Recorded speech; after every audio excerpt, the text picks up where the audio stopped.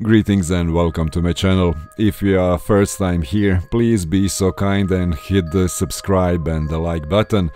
Also feel free to comment and share the video and send your own true stories, fiction work or creepypasta. Emails are in the description box.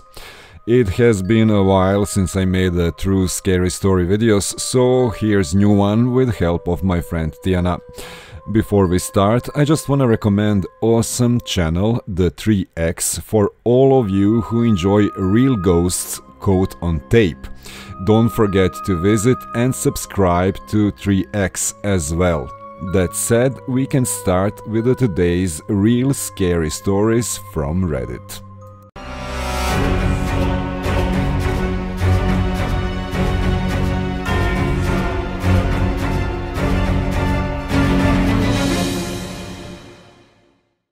I'm a female. I was 16 at the time of this story. It was summer, so school was out already. My parents were hardly even home since work kept them away. My little sister was staying with our grandma. I've decided that night that I didn't want to be alone, so I called a couple of friends to come over. While I was waiting for them to get here, I had gone up to my room. As I walked in, I got a really bad feeling in the pit of my stomach and felt as I was being watched. Now mind you, I was completely alone in my house upstairs on the second floor. I brushed it off thinking it was just my imagination. I walk into my own bathroom to find all my hair products and jewelry on the floor and the window wide open. That's when I started to panic. My first thought was that there was an intruder and I ran to get my dad's rifle in the closet. I kept it by my side while I hid in the living room behind the couch. After a half hour passed, I started to tell myself that maybe I forgot to close my window and the window knocked all my stuff off my counter. My door was knocked on and a wave of relief washed over me. I ran to my door and opened it, only to find no one there. I slammed the door shut and started to panic again. Was some jerk messing with me, or was it something else? I didn't want to find out. At that time, I was thinking, where in the hell were my friends? Just when I took my phone out, I heard a faint laugh coming from my room. I sat and listened to it for a moment. It sounded like a little girl's laugh. Of course, that just freaked me out even more. In the movies I watched, that usually mean get out and get out fast, but the laughing suddenly stopped. I was so scared, I really didn't know what to do.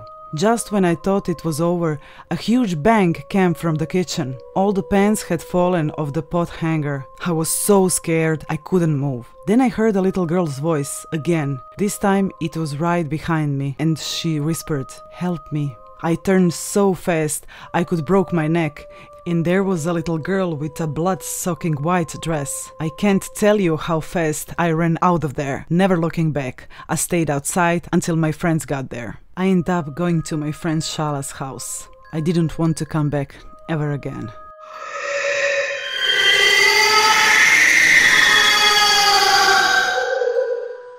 I was about the age of 13 when this story took place. I lived in an old house just outside of a large city and was surrounded by cornfields and forests. I have lived there all of my life before this happened. It was a dreamy summer night, which is most normal for the place I live. But on this particular night, something just felt off.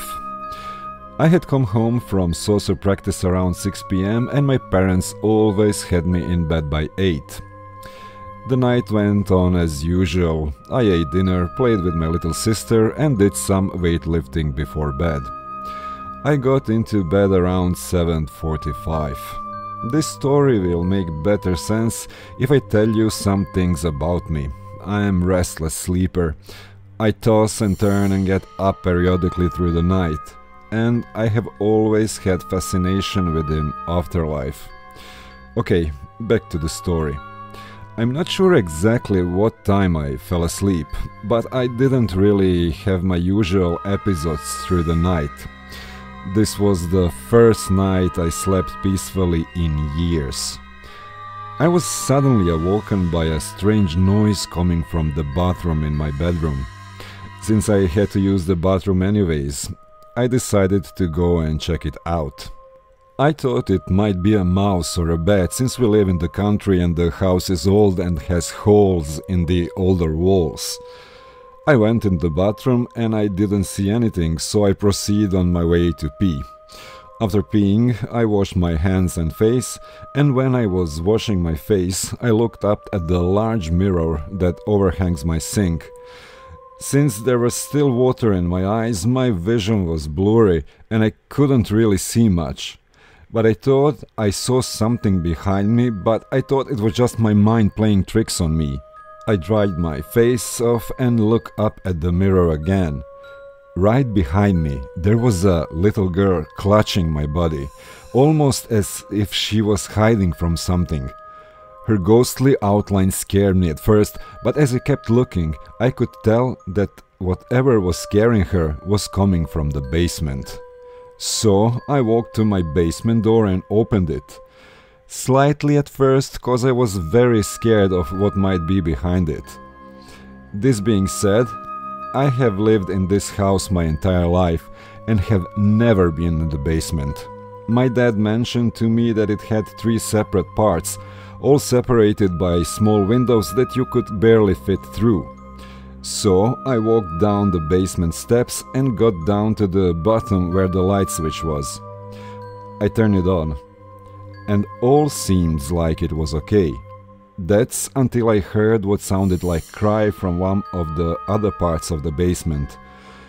In my mind I was thinking, F this shit, but in my heart I knew I had to see what it was. So I ventured through the part of the basement and the light couldn't reach the other side where the room was. It was pitch black. I still heard the crying, but since it was so dark I couldn't see anything.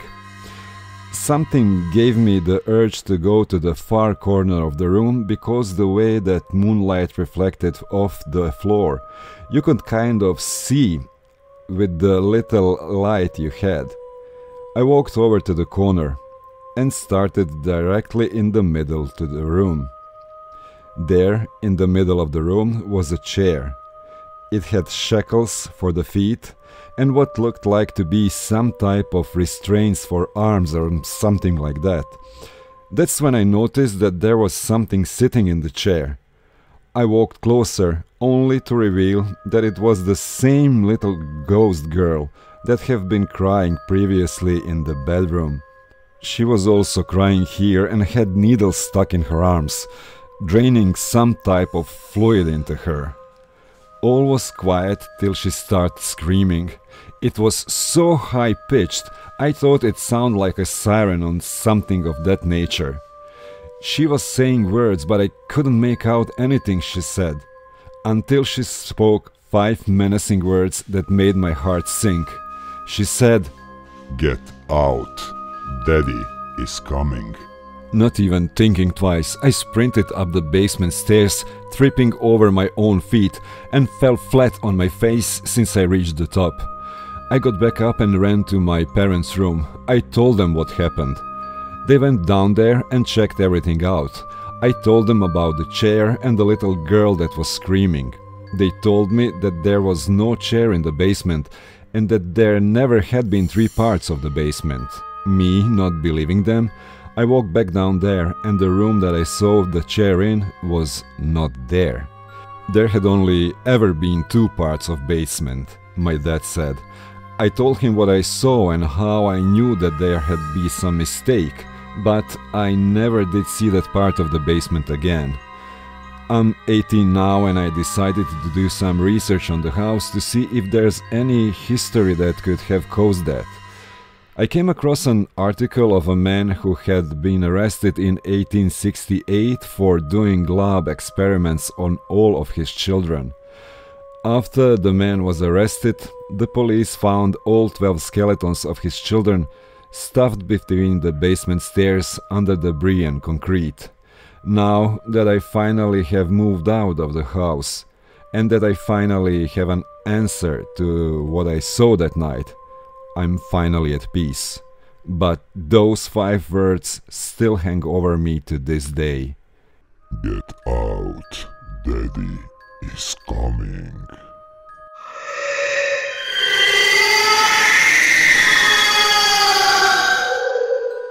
For starters, my name is Jade. I'm currently 12 and I live in Colorado. I live in a neighborhood with low to no crime. This happened to me about a year ago. I was doing my nightly routine, shower, brush teeth and go to bed. While I was getting dressed, I heard a loud bang on my bathroom window. Before I go on, let me explain the layout of my bathroom. When you walk into the bathroom, you see the bathtub right away. To the right of you, there's the counter and a sink, and next to the counter, there's a toilet. The small window in my bathroom is right above my shower. So, as I was saying, I heard a loud bang on my window. At first I thought it was my mom trying to scare me, but when I walked out of my bathroom, I saw my mom sitting on the couch. In confusion, I asked my mom if she had been into the backyard, but in the middle of my sentence, we both heard a loud bang on the slide glass door. My mom told me to get into the laundry room. My auntie then got her gun and walked outside. My auntie then comes back in a minute later. She told me that she saw footprints leading up to the electric box. I then got sick to my stomach, realizing the person was probably watching me shower, and when I started getting dressed, they banged on the window. Several months after the incident, I have had people jumping our fence in the middle of the night and walking around in the front of our house.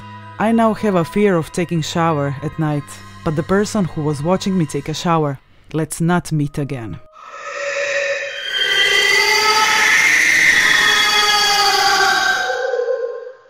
Thank you all for stopping by and supporting my channel by subscribing and liking the videos. Just to remind you, feel free to contact me with your own stories, legends from your country, UFO or ghost encounters, anything that fits this channel content. That's all for today, stay safe and I'll see you soon.